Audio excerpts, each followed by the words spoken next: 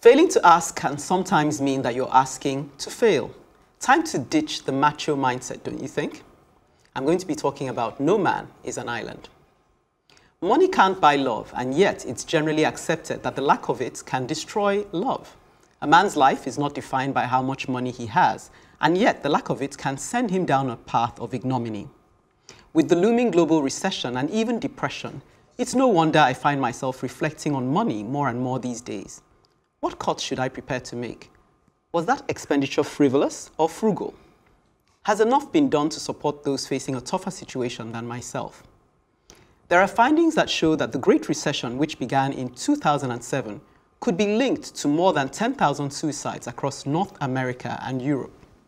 The study by the British Journal of Psychiatry showed that between 2008 and 2010, suicide rates soared in these parts of the world, with a 4 times higher increase in the suicides amongst men than women.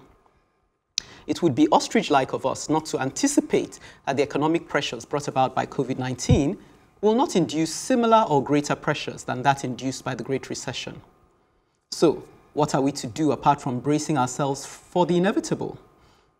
It's instructive that although the male and female populations were in the Great Recession together, the statistics show that there was something in their gender disposition and or outlook that made the difference, 4 times the difference actually.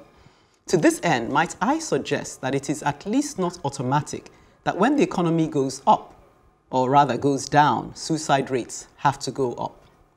We can position ourselves to ride the storm. As we mark Mental Health Awareness Week, it's time we realize that no man is an island. Men in particular must learn to adopt a more help-seeking approach to life, especially in times of challenges. We must relearn what true strength is. It's not weakness to ask for help. On the contrary, this may be the advantage women have over men. Now is the time to locate what is of value and to be prepared to let go of the excess weight. Call it a wartime mindset.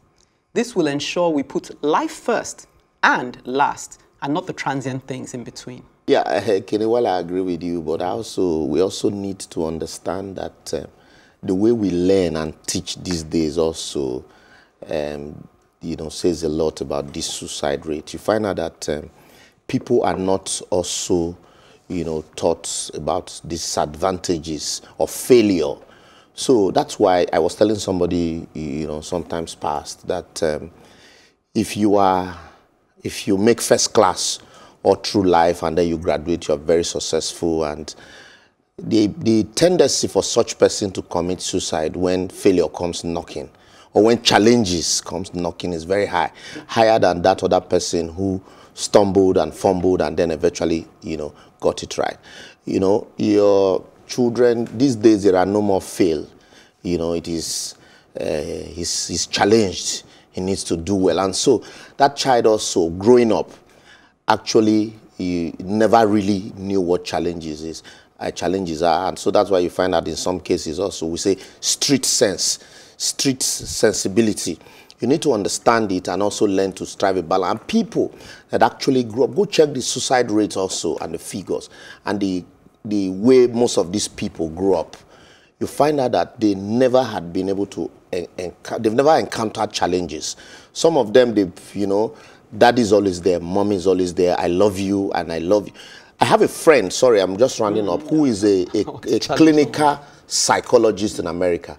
And then he said that some of the things that they come to complain to her about, and it's like, go to Nigeria. These are normal daily occurrence. And then the person is crying that, oh, the world no longer loves me. Nobody has told me I love you in the past 2 weeks. And so I want to commit suicide.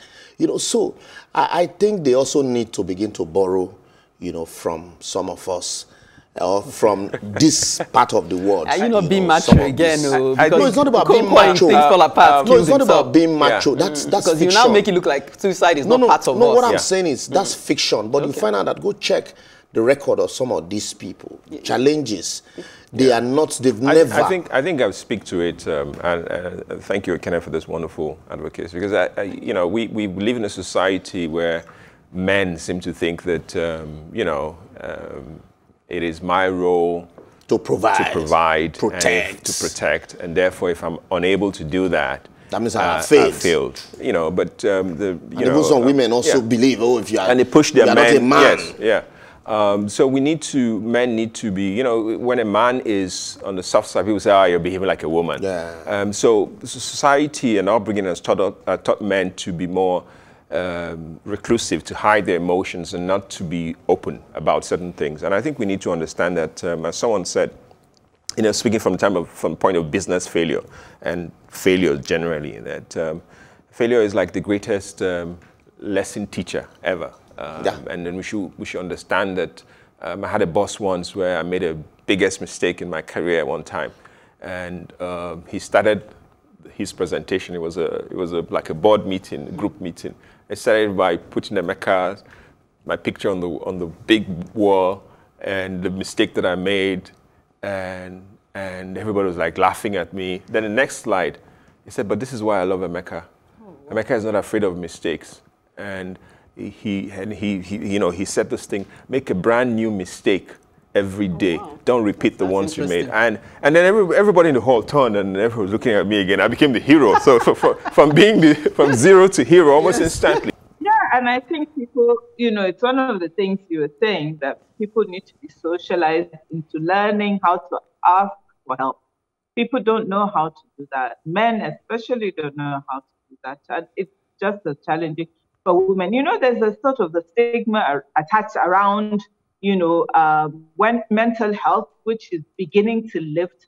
But I think that until more and more people are taught you can ask for help is not a sign of weakness, people are just, you know, going to continue to hide their feelings. You know, going back to, I remember when we were much younger, someone said, she said to her mother one day, "Oh, you know, honestly, I think I need to go and take psychologist." And all her mother kept saying, God forbid, because that's the way we see it. It's seen as a sign of weakness. So I absolutely agree. I think it's important for people to learn, to be socialized, to learn, to be able to ask for help. Yeah. I mean, Chuka, do you think now that we're looking at an economic recession, do you think men are going to be under more pressure now? There are less men under pressure now because, in any case, the mindset is changing. But I don't know. I somehow think that it's really funny. But I told somebody the other day that maybe all this new wave, you know, 2 children instead of 5, makes children more emotionally dependent on very clear signs of love and whatever. I mean, when we're 5 in a family, we just had to, you know, get things going, actually, and then you learn to be tough. I believe that there's such a thing as emotional toughness. And I don't know how it works, but I know that that's how I live my life. I'm not sure why, but it's something I've just always felt that it has to be like that. And I still feel so. Oh, but I have it would be good to look into how you came to be like that. But we're out of time on this segment. Well, speaking of putting first things first, this is where we set our priorities right by making room to hear your feedback on our advocacies. On a new order, JJ says, this is what we have become experts at doing.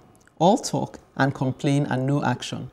While still in a spiral, that country is a failed project. He goes on to say, I'm tired of listening. Aren't you tired of talking? 60 years of systematic regression. Believe it or not, JJ, talking, listening, and action go hand in hand. Action without talk can soon become mindless action, don't you think? Do keep listening and sharing your mind with us. On the same topic, others have this to say. Odinaka Chukwu Onyebuchi says, I enjoyed every moment of this program. Connection or corruption? I remember Libra saying that. How do we stop them? Because the whole thing seems one-sided. Also, Simeon B says, great show, good job. I pray the electorates get sense and stop voting incompetent and inept politicians into power. Thank you, Odinaka. Thank you, Simeon. We must be relentless in our national dialogue for change. Do keep your comments coming in on Facebook Plus TV Africa, hashtag TheAdvocateNG, or on Twitter and Instagram at Plus TV Africa, hashtag TheAdvocateNG. To catch up with previous broadcasts, go to plustvafrica.com/TheAdvocate. Don't forget to subscribe to our YouTube channel, Plus TV Africa. After the break, Aisha, our freshest panelist, sets us on the right path with her inspirational advocacy on envisioning not just a new Nigeria, but a new Africa. Welcome on board, Aisha. Thank you, Ekene.